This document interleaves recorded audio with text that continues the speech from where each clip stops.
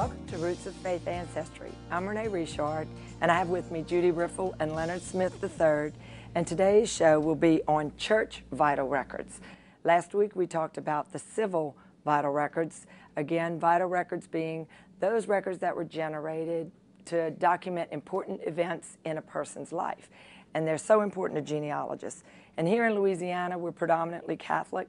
We have several dioceses that have been producing their own records. We have church records, and it's mandated by Rome that these records be kept that document sacraments in a person's life: baptisms, marriages, confirmations, first communions, and we do have funeral books. So what we do is, again, they weren't created for genealogists, but genealogists love them. And because the church has kept these and maintained these over time, they're a wealth of information for the genealogists. Here in Louisiana, if your roots are here, if your family's been here for 200 years, if you are not Catholic, you probably may have gone back to Catholic, back then. So what we're going to look at today is how to use these records, these church records, to document your family history. The Diocese of Baton Rouge here has been producing their records or putting them in book form and selling them. They're in repositories all over the world, all over Baton Rouge, the state archives, libraries throughout the state. But we've compiled the births, marriages, or baptisms, marriages, and burial records into a series of books. Our latest book is actually a different format because we started in 1900. We had too many records to put in one book, so this one is just births, or just baptisms, which records the birth. I'm still on that civil.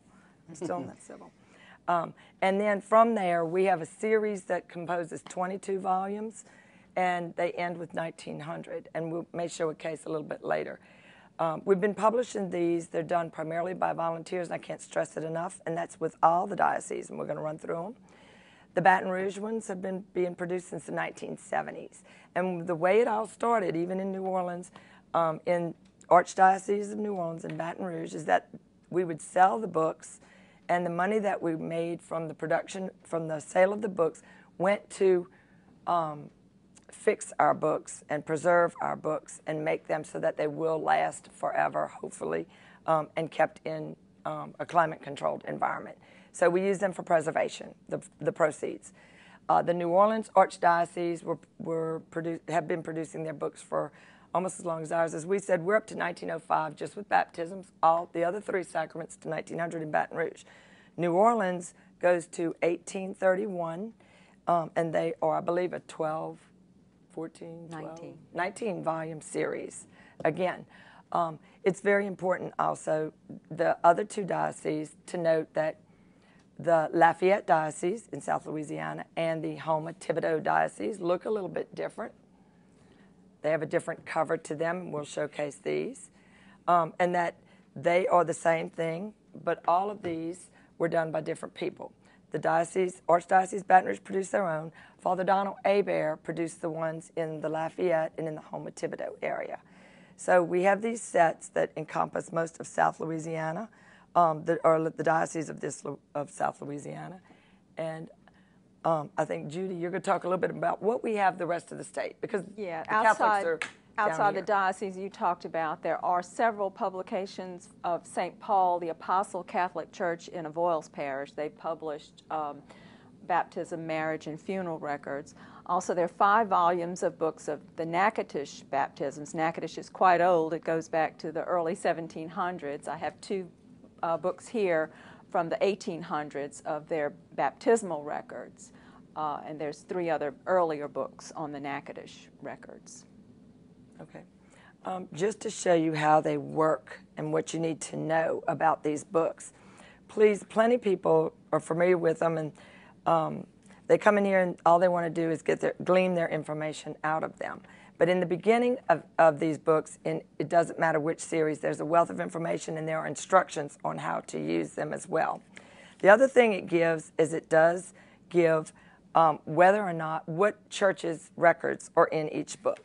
In the case of Baton Rouge, every time a church came into existence, they published the records for that book.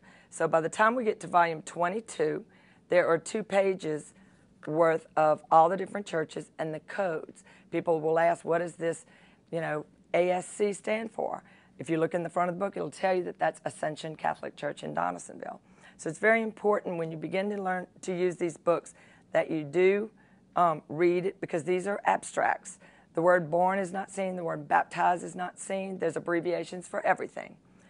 All of the books and all of the formats, including the ones done by Father Hebert, New Orleans, or Baton Rouge, are all follow a standard code. You might say it is in the front of the later books. It's not in the front of the earlier volumes. And basically, it will give you the name of the person that is having the sacrament done. It will give, in parentheses, hopefully, anything in parentheses that you find in any of these books are parents, a parent, and it may say omitted, but if it's in parentheses, it means the parents are omitted. And then it will give whatever the sacrament is, whether it's a code like an M or a BT or a BP. It varies depending on who's producing it. So it's very important that you know that. It will give the sacrament, followed by either sponsor, SPO, or witness, which are the godparents, and other codes such as MN in our diocese, which means marriage notation. And that's very important, because what that may indicate is that there are additional records in our archives that you may want to contact us about. It shows that a marriage notation means that on that document it says where and when they married. It doesn't have to be in our diocese. It just means that it was sent to us. They might have married in Oklahoma, and you may need to know that. But it's on that record as MN. So there's a lot of information in that.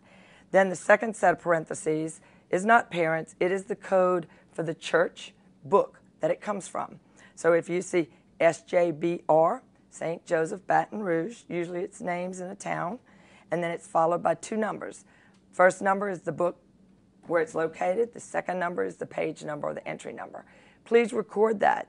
This is two things. Your source would be the book, the volume, who published it, the page number for your ancestor. To further that, that is where you're getting this information. If we misspell something in that, if it's not exactly the correct record, and you want that SJBR 22, whatever it is, in that record, you will have the exact spelling, and then you source it for that record. So the way you document varies a little bit. Very important, though, and that last number helps us locate the book. And they all work the same way, depending on where they come from.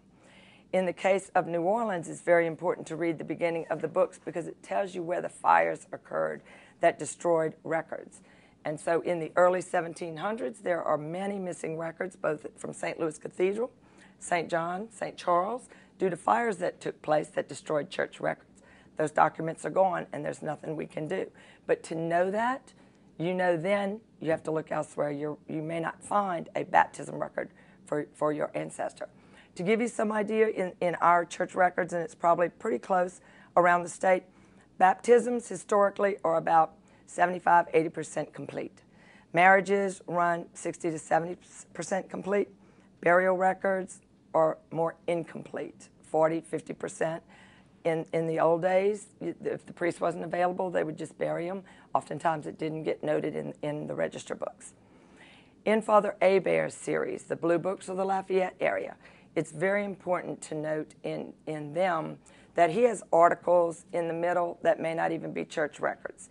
And also that in his books, he does have courthouse civil records that we talked about last week. So you might find a civil marriage. You may find a cessation of probate, which we'll talk about in a subsequent show. But he also has articles for cattle brands that existed in St. Martin Parish, or he has articles on how people name their slaves. There's a wealth of information, history lessons in some of Father Hebert's books.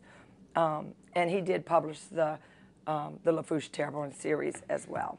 So that just is a little quick lesson on how to use these and where to find these.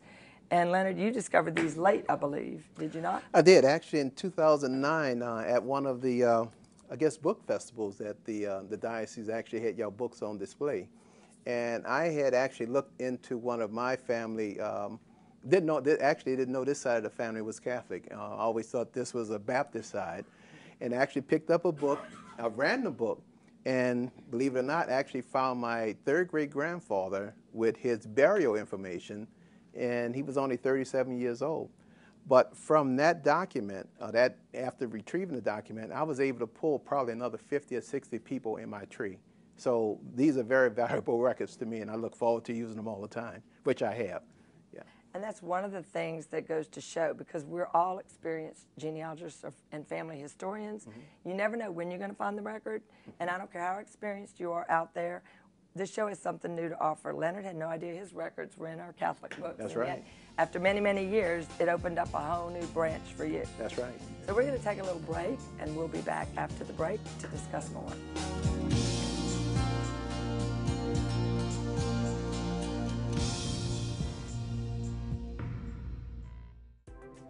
Hello everyone, I'm Shannon Acord and this is Colette Keith, and we're talking about Veritas Vitae, a brand new show that's going to talk about the sacredness of God's gift of life from conception to natural death and every stage in between. We'll be discussing human trafficking to abortion to hunger. So tune in every week to see these episodes and learn how we're all connected by these issues and learn about the power of God's truth.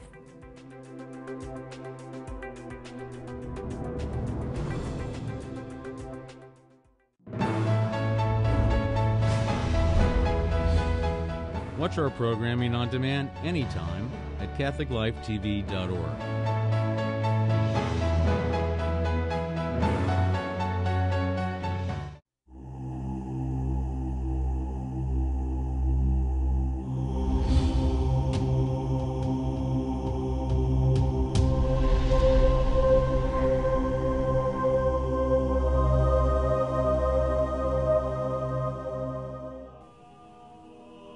Welcome to St. James, one of the oldest parishes in our diocese. One of the most striking features when you walk into our church, of course, is the high altar. And it is a beautiful structure, to say the least, but it also serves a function. Whenever we go to Mass, we're mindful that our worship is lifted upwards towards the Lord. And so the height of the high altar is to remind us of the heights of heaven. And the angels that are located on the pinnacles of the high altar are pretty, to say the least, but they also serve a function of reminder as well. Whenever we go to Mass, countless saints and angels are present at the celebration of the liturgy. We have images of the angels here kneeling in adoration over the tabernacle where the Mass is confected and where our blessed Lord resides. The angels are in adoration every time we go to Mass. We have a statue of them, but it's also to remind us that when we come to Mass, we should be in adoration of our Lord as well.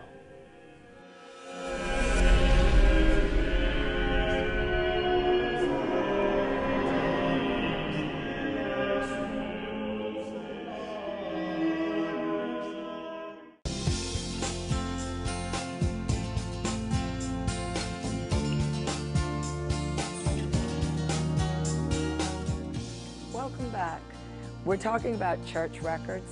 I'm Renee Richard, and we're going to go through, and what I'm going to do is talk about my grandfather, and we're going to actually show you, based on some other episodes, how to work backwards and fill out your family group sheet or add to your tree using the Catholic records. So my grandfather, I knew personally. He didn't die until he was in the 80s, till I was married. But this was a man that would not tell me about his family. He believed that if you dug in the past, you'd find pirates and reprobates. So in my case, interviewing him was not an option. He wasn't going to tell me. So I could get to his little sister, my great aunt, and then his wife, of course. But I did find out about when he was born. So I knew how old he was, and I knew his parents' name, but I didn't know a whole lot about him. So based on that, my grandfather was born in 1902. So I would start with the latest production. Luckily, they're out. And I would look it up. They're listed alphabetically. His last name was Baton. So I can go to the Baton page, and his name was Sam William. And what I would recommend doing when you're researching these, which is why I wanted to do a case study, is when you get to the Batons, it's best to look for the name spelled many different ways. So it could be William Samuel, or it could be Samuel William. In this case, and the priest oftentimes, we know that, because if the name was not a holy enough name, we think, then they would add Mary or Joseph or a saint name. They would flip the names. So in this case, it's true. He comes up as William Samuel Baton, but his birth date matches, so I know it's him. Born on the 29th of December, 1902. It does give who his godparents are, which is important, and it gives his parents as Willie Baton and Corinne Boudreau. So I knew of Grandpa Willie, but that was it. I really did, and I knew Corinne, but I didn't know her last name. So at that point, so she was Corinne Boudreau. So what I want to do now that I know who they are, I will work through all the Bergerons during these 5 years, but I'm looking for Willie and Corinne. This is how we do it, because that way I don't have to worry about the name spelling or how the other siblings' names were spelled. So being he's in the W's now, I'm just going to work backwards, actually. And what I do find is that there's none on the page before that, but going one more, I find his brother, Dave Jean-Baptiste Bergeron, born in 1901. So I can add him to my list on my family group sheet. I can continue to look on here, and I'm going to find one more page during those 5 years, looking for Willie and Corinne. I find Charles Joseph Henry Bergeron, born in 1905. Now, we talked about sources. They all come from this book, first and foremost, but then I went and got my grandfather's baptism record, so it showed that he was born separate from his siblings. He was baptized, and well, he was born in Napoleonville, but baptized at St. Anne's in Napoleonville, book 2, page 68. I do have the original to look at his name, and so I will also cite that original record. For his brothers, it gives me a piece of genealogy information in that they are not baptized at the same church. The brothers are at St. Philomena. So now I have a question of, did they move around? I'm a land experts person, and I know they did not move. He was the overseer on Little Texas Plantation, but it tells me they're going in both directions, because where that plantation is located, those two churches, one is north, one is south. So they were going in both directions to baptize their children. These are all of the records that I can glean now from 22. Is that correct, or did I find another? So I will go to volume, or actually from this one doesn't have a volume number. So I move to the next volume. You always work backwards. In this volume, it's volume 22, 1899 to 1900. And in this book, on page 64, I find Willie and Corinne. I know their names now, and I'm going to work it the same way. I'm going to look for the parentheses of the parents. I'm working through the Bergerons, and what I find is a sister being born in 1899. Her name is Francois Vivian, and my dad says, oh, I had an Aunt V. So now I know that this is correct, and that's Aunt Vivian. So I don't find any others in volume 22, so I move on to volume 21. Continue to work backwards. And in volume 21, page 63, I'm going to find another child. This is the oldest. I find Mabel, born in 97. This book spans 97 to 98. She's baptized at St. Anne's. So again, we're seeing they're going back and forth between these two churches. That's telling me something about their mobility. From here, let's see, bear with me here, 22, 92, 97. I go back, and you're going to find, I actually go back to volume 19 here, under Bergerons, and you're looking back, and they're still having kids, but each time I move to a new book, I need to also look for Willie's name to see at what point does he marry, and it's going to be his parents in those parentheses. So as I go back, now I'm back to volume 19, and I find the Bergerons, and I'm going to find their marriage. When I find the marriage, we haven't talked about a marriage yet, but when I do find it, it's going to give me his parents. This record actually gives me a lot more information. It says Willie Bergeron, and he's age 22. Bingo, I know where to go in the next book, working backwards. He's the son of Dubergère Bergeron and Zulme Gilbert. And he marries on the 8th of June, 1892, Corinne Boudreau. They give her age. She's 21. And they say she's born at Canal. That's another church. That tells me what church she was probably baptized at and what age, what book to go to. She is the daughter of Emile Boudreau and Leah Gautreau. So I'm going to put those names, I'm going to add those names to my family group sheet where they belong. I will also start a new family group sheet for that couple, and I will be able to look up all their children in the same manner that I looked up this family. Besides that information here, with those ages given to me now, I can fill in more information at the very top of my family group sheet on their vital records, being their baptism records. Knowing the ages, then I'm going to backtrack to I can go back to, and I don't think I brought that book, volume 11. So it still gives us a pretty good idea for this case study of where I'm going in terms of documenting them and adding them to my sheet here. Now, one thing I do want to talk about now that we've gotten here are those godparents that we saw in that record. That is very important information. In the case of this one, on 2 of the children, and that would have been on Dave and on Charles, the godfather is the same person. He shows up repeatedly in the entries. He's not a family member that I know of. He's not a family member at all because this is one of the last ones I did. So who is he? In later records, in land records, which we haven't gotten to yet, but also in other church records. I do know that he's living in the same area where they're living. And in one record I found where my great-grandfather Willie actually bought the plantation store from him. And then as I researched in other areas, I find out that he takes a job elsewhere and moves on, but is constantly coming to visit the family. So they're either best friend or a connection that of yet I have not made. Some of the other information that was gleaned on here when I was looking for William is that he died in 1956, and I don't have those vital records yet. And I didn't have church records at that point. When I started this, I got his death information, the actual date, from a prayer card that my grandmother had in a prayer book. So you can't ever discount where you're going to find, the records that you find. But this gives an example, and then I do have it typed through my program. We talked about different programs.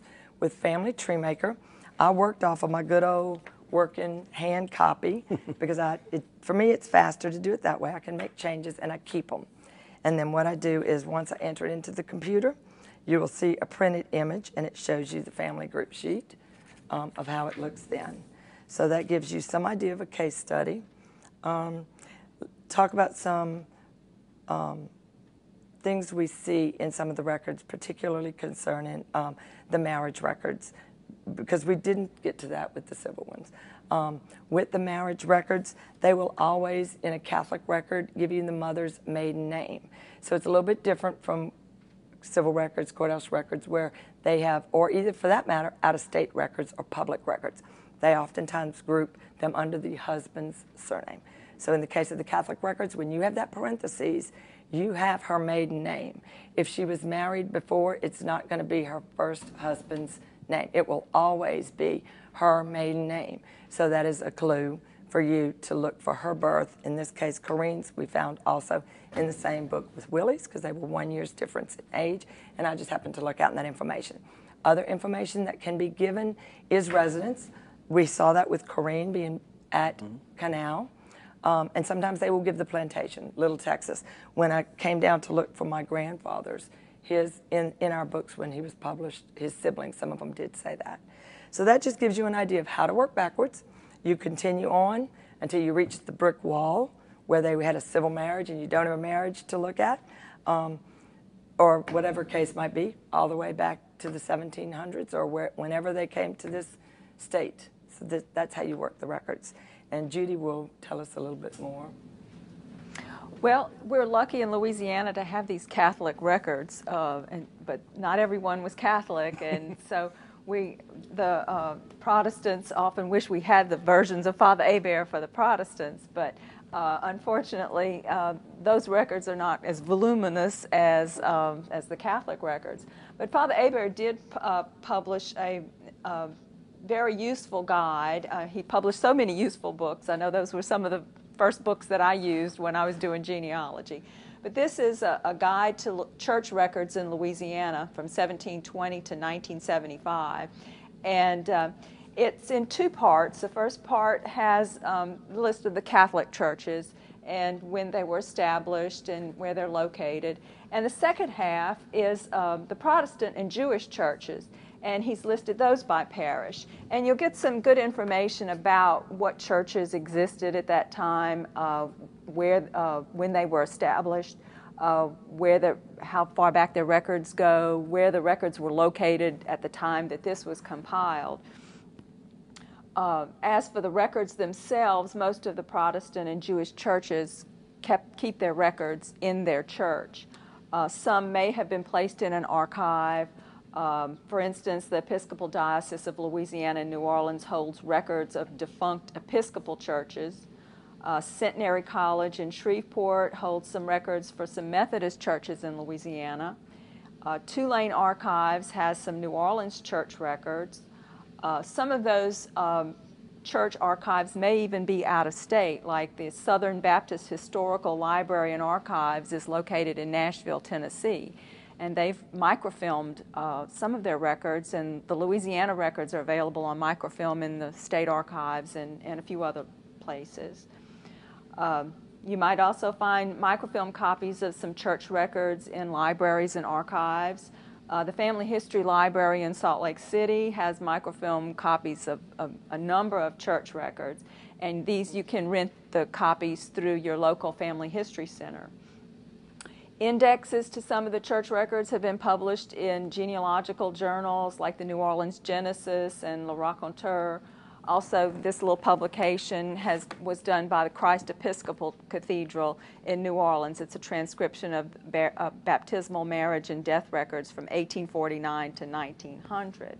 So there's a lot of places you can go to get some Protestant records. It's not quite as convenient as the Catholic Church records, but they are out there.